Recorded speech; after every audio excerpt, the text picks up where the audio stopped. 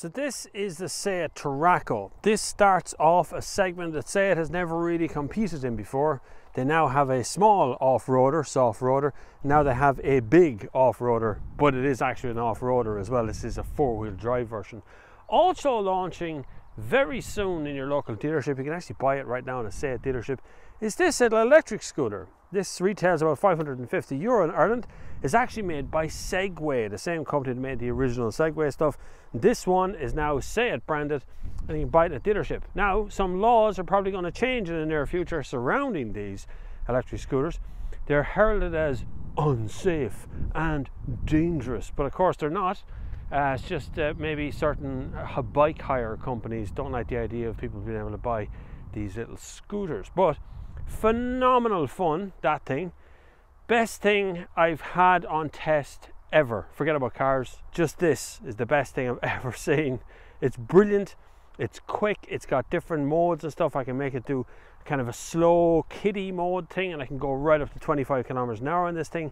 It's absolutely phenomenal, charges up in no time at all. And the best part is it folds up. So look at this, this is great. This is very simple and straightforward stuff. There you go, now you can walk away with this. Not light, this is, feels a good 13 to 15 kg. But you know, if you're walking onto a train or a Lewis or something, it doesn't really take up a lot of room. See what I'm getting at? It's quite small in that respect. And then when you get to the other end, you just push this, drop that, push forward, and then hide the little pedal, go beep, and you're off. That's it. Here's a clip of me riding it.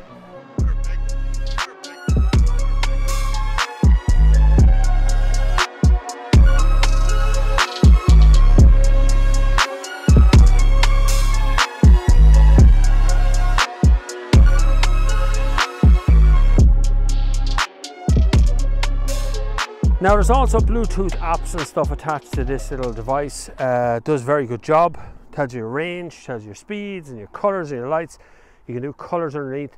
You can turn on a little light on the front of it. Here's an LED light built in. There's rear tail lights built in. It's well worked out. But of course, we're in the dark ages. We have a pile of politicians who are leading us, being led by old people who don't understand what that thing is. They just see that as dangerous. It's dangerous in health and safety. Nah. Anyway, brilliant fun. 550 quid, but a little bit more than €550 you can have this little baby here as well, which is Seat Tarraco. The best car Seat has ever put together. And I've said that before about this car, but it still is a phenomenal piece of kit. There's a lot of crossover parts between this and the Volkswagen Group cars, but Seat have managed to make it look and, more importantly, feel a little bit different, a little bit more Spanish. Even on their license plate it says created in Barcelona. I love it, absolutely love it. Now let's have a look on the inside of this, but before we do that, you make sure you click that subscribe button because this is about to get very interesting.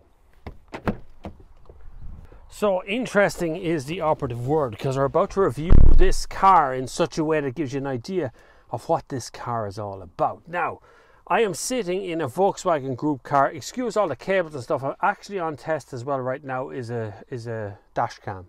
In this car, why I say it feels a bit more Seat is because I feel it. I feel a difference in everything that's here, the cabin, the layout, the vibe.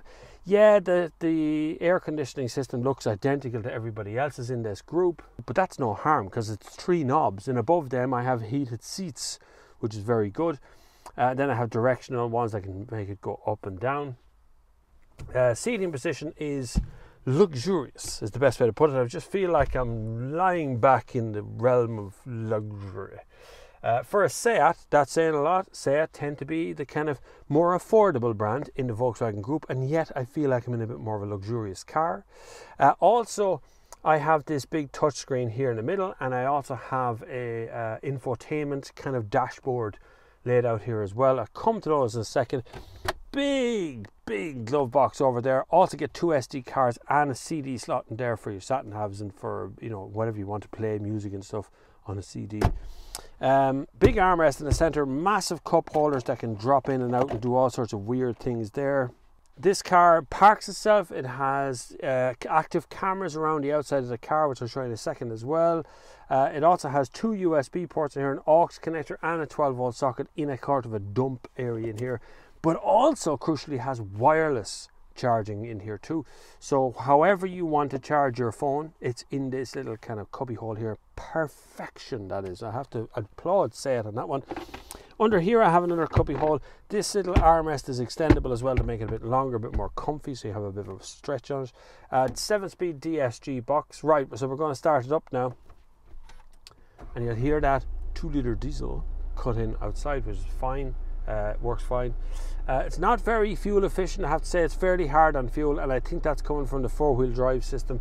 It just seems like it's not doing so well on the fuel efficiency front. I'll see if I can find out what the actual fuel efficiency is right now. Current average consumption is 9.8 litres per 100 kilometres, and that's not good. But I don't think that's right. Average consumption overall is 8 litres per 100 kilometres. That's not great for a diesel, if I'm honest. If I'd prefer to be closer to 6 litres per 100 kilometres. There is also AdBlue in this, so a chunk of your fuel tank is gone in the AdBlue system, so it does feel like it's using more fuel than it actually is. Right, so the touchscreen here in the center, that's fine. Does a good job being a touchscreen. Only the vital controls are on touchscreen. You still have a volume knob and you still have a sort of a tuning knob, but everything else is on the touchscreen system inside. But the air conditioning system is not on touchscreen. It is on normal twiddly knobs down here at the bottom. Touchscreen itself works fine. It's a little bit old-fashioned in the Volkswagen Group range, but that's actually okay because that worked. There was no problem with it, so it worked fine. And more importantly is that something works rather than something is cool but only works sometimes. Long-term fuel economy here says 8 litres per 100 kilometres, yeah, so 610 kilometres to empty. It's not brilliant, but it's for a size of a car, this size is 7-seat car, it's not that bad. Also has a built-in eco trainer thing, which is kind of cool. It's got a picture of the car on it. If I press the parking sensors, I come up with 4 cameras around the edge, right? So I can touch one of those cameras. I'm showing that wheel, so that's the front wheel with the scooter outside of it, but I can also touch another up here. I see the front, see the other side view, see the rear view, whatever view I think I need to get at, I can get at from just touching the screen. Very clever. This also has active parking. I'm in the field, I'm not going to park it here, but it has active parking as well, which means the car will do this. We've seen this before, right? It looks cool. It's doing a little dance and reversing into space. Works well, if a little bit slow. They're all slow, by the way. That's not a slant on Seat or Volkswagen Group. Just all those active parking doors are very slow to do the job. Seats are ultra comfortable. Really good long-range cruiser, this one, for comfort-wise. Very impressive interior and feels sufficiently different from the rest of the Volkswagen Group as well. Worth a note, Beat system that's in this, the speakers are incredibly good and plays very good. Spotify links up, Apple CarPlay, Android Auto, the whole lot is already involved in the car, so it all works out of the box. Now, if you haven't hit the subscribe button before, you should do it at this moment. We're going to go to the back seat next though and have a look around there. Not sure why it dings when I turn it off. It just seems to do it every time that there's something wrong. I don't know what it is. Back seat. This is the back seat of the Seat Tarraco. It is very big. I got in there, no problem at all. Very big door on the Tarraco. The back door is actually good. It's a good thing. But it's a bit heavy. When it's at full stretch, it's a bit heavy to get it started, to close it. Yet my 8-year-old can do it, so it shouldn't be that bad. Also, back here, I have temperature controls and heated seats in the rear. 1 USB port and a 12-volt socket, should you need it. 1 USB port is better than none. I'd prefer to see 2. I have a tray table, which is at a funny slant. Oh no, there it goes. So I have a little tray table here for drinks, and I can pull a little drinks thing out of the side of that to carry my drinks as well. You press the button to put it away. I like that. I have a center armrest with 2 cup holders built in. There's no ski loader through in this because this is a full hatchback, so there's nothing behind that. And this seat drops in the center somewhere, 60-40, isn't it? Oh yeah, there we go. All right, there it is. So that drops down here and slides forward at that to allow the people to access the last row of seats. So it's easy to slide it forward, easy to slide it back, and easy to push that back up on top as well. Very straightforward. Back here is nice. I have ISOFIX on both these seats and a standard seat in the middle. I will fit in the center as well. You will carry at least 5 passengers in this, but there's another row of seats back there to be able to carry an extra couple of kids as well. So you're going to be carrying at least 7 people in this car at any given moment. I do like this car. This is, like I say, sufficiently different from the rest of the Skoda and Volkswagen range in this same model of car. LED lights, which are really good here on the top that you can turn on and off yourself, and you get coat hooks and things as well in the back. This car really doesn't do a whole lot of things wrong, guys. Let's have a look at the boot. So, boot is electrically operated. You can do it from the keys or from the button just underneath. It just lifts up out of the way. Now this is it in 5-seat mode. So you see I've got all of my camera equipment scattered to the 4 winds in here. And there's tons of room for everything. Even the big old work boots that are in here as well. Where I have to go for nasty, dirty areas. The 2 seats that are in here as well just lift back up. You can put them in. They're very straightforward to use. Really easy on the eye, this car. Also underneath here, if I push a few things out of the way, you will notice that there is a tonneau cover in here, so you have somewhere to store it that isn't the garage. You don't have to take it out and put it anywhere. It's actually here, unlike someone maybe like Peugeot where you have to take it out entirely, or I think Mazda do one as well where you have to take the whole thing out. Nowhere to store it. This one actually has a place to store it right there. If you don't want to store it, you get more storage space underneath here. If you don't want to store that, you want to put it in the garage or something, there is actually more areas underneath here to put things. You can drop the back seats from switches here, which should drop that. Oh no, that drops them seats. Does it? No, that can't be right. No, there it goes. It does drop those seats. There you are. Now I have a van, right? Now it's van space. So tons of room in here too. There's green feet.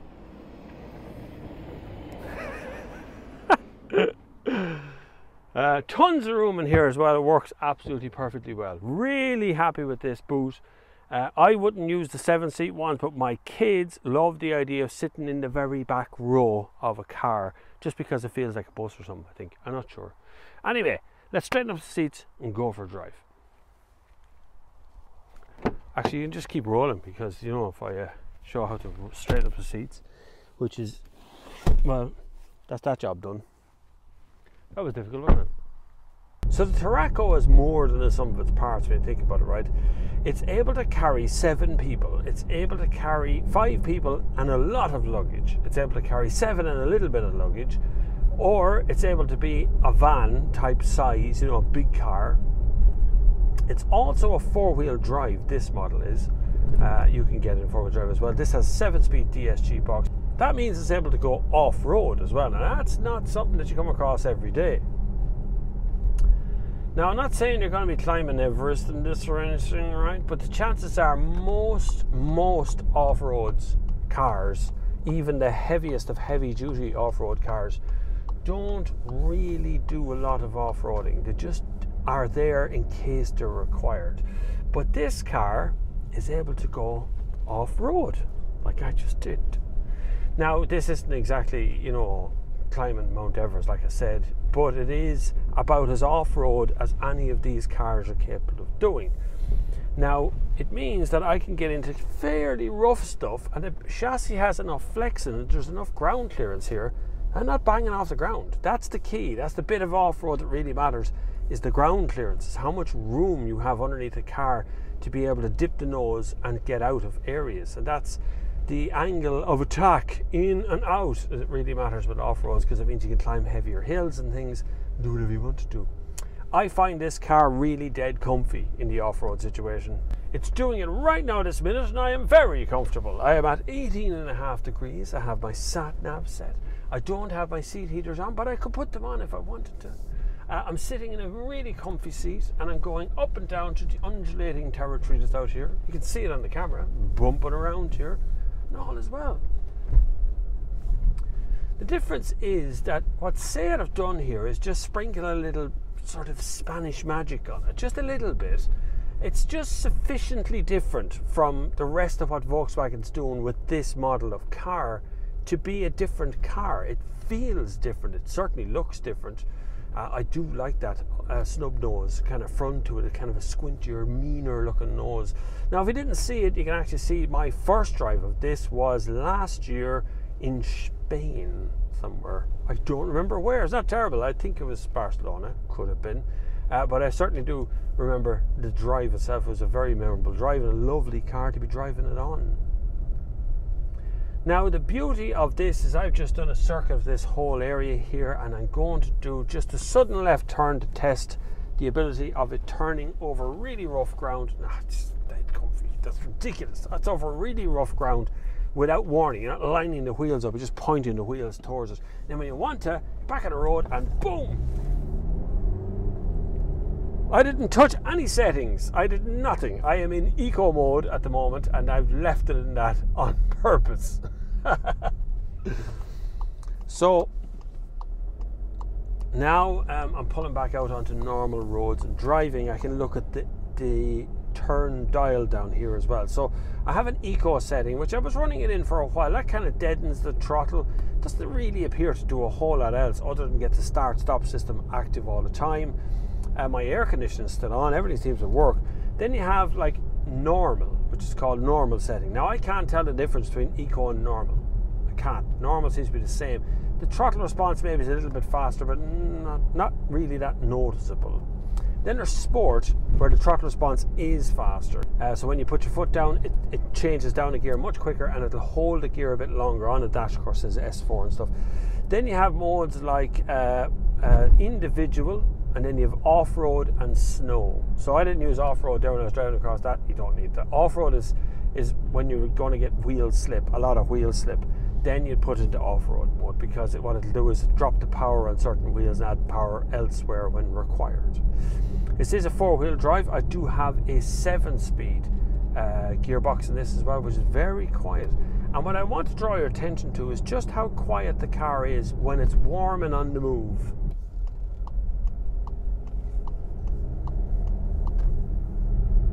So it's not urgent, but it's definitely warm and on the move. And I feel that waft along feeling. The road surface is being smoothed out. And I use this road a hell of a lot when I'm doing reviews, because it's got a lot of little tiny bumps and undulations and flat bits and kind of cambers and weird stuff on it. And you really get the grips with the suspension system in a car, and I can find out what it's actually doing. Now right now, I would swear to you, I am on a different road entirely. This does not feel like the road I commonly drive. It's just smoothly moving along it. And that is really good. And I mean, honest to God, it's just so comfortable. Practicality wise, I have everything I need in here to make this a very simple car to use. I even have a little kind of secret cubby hole over here to one side. Now I would like if that cubby hole had some carpet in it, but there is carpet in the door bins, so you can put stuff into the door bin here and it'll be fine. It's not going to rattle about into it. Love that cubby hole in the center as well, with the 2 USB ports, wireless charging, 12-volt socket and an aux connector. Very clever to have it all in that one little kind of cubby hole area there too. Plenty of room in the back for the kids. It is just an all-around decent vehicle to have. So I'm going to flash up the price list along the side of the screen here to give you an idea of what kind of range this car has and where the prices are. It's impossible to say all the prices in one shot, and I don't like starting prices because nobody buys the entry model of anything. You'd be mad to. I'm glad you watched this far into the review. I hope you've hit the subscribe button at some point to this. I'm surely I have earned it off you at this stage. It'd be great if you could click the bell icon beside that as well, which defeats the whole idea of needing subscribers to subscribe, because when you click the bell icon, you get a notification when we put up a video. But you can support this channel in multiple ways underneath, and I also have a little Amazon affiliate program thing going as well. I genuinely sat down and picked out each of the products on it as products I have used, tested, and that I use every day in these reviews. So whether it be editing or filming or travel, you will find something there that I actually use in my daily life in that affiliates program. So I'd appreciate it if you're going to buy something on Amazon anyway. Click the link down below, takes you to Amazon, have a browse of the shop. If you don't want to buy it, then don't, just have a browse through the shop and see what's there. I'd be very appreciative. It's great, because if you're going to buy it on Amazon anyway, one of the affiliates should get some of the cut out of it. It'd be great. So thank you very much for watching, and until the next time, I will see you on the far side.